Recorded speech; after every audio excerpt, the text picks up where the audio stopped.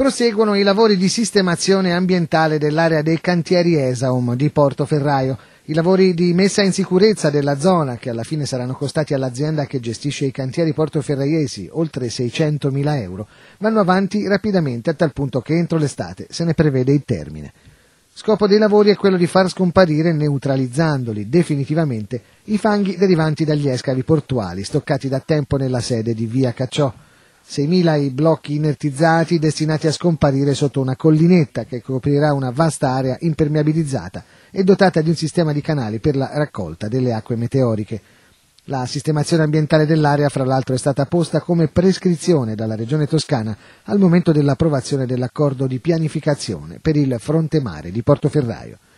Per giungere definitivamente alla fine della onerosa operazione in corso, Esaom sollecita ancora una volta chiunque conosca situazioni da segnalare all'interno delle sue aree di pertinenza da bonificare a contattare l'azienda alla email info@esaom.it per telefono o per appuntamento.